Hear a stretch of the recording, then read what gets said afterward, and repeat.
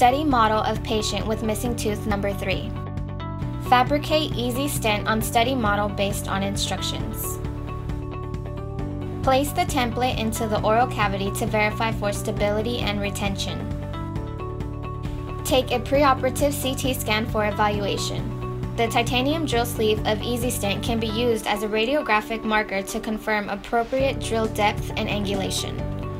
Preoperative view of surgical site. Incise the ridge with the surgical scalpel. Elevate full thickness flap to expose bone ridge. Place the template back into the oral cavity to verify good visual access of the bone ridge. Prepare surgical site with pilot drill that terminates 2 to 3 millimeters short of the predetermined final drill depth. Measure full length of surgical drill bit.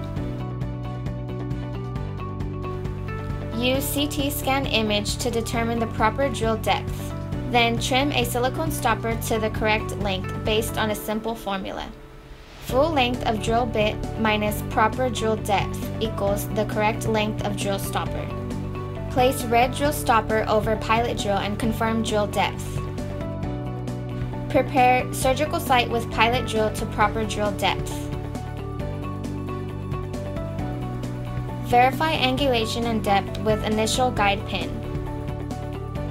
Trim the second drill stopper to the correct length. Confirm drill depth of second drill with green stopper.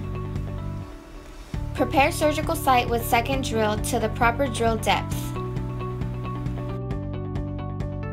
Trim the third drill stopper to the correct length.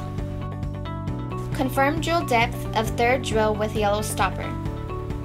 Prepare surgical site with third drill to the proper drill depth. Verify drill angulation and depth with the final guide pin.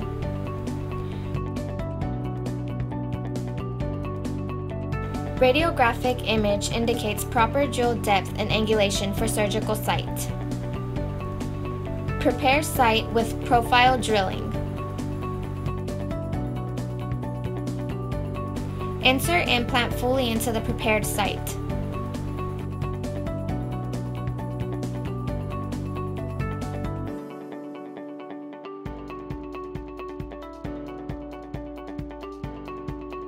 Place a healing cap over the implant fixture.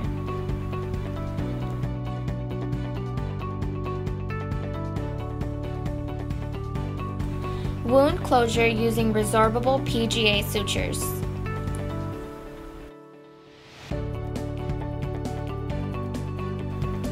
Final radiographic image indicates implant placed in ideal position.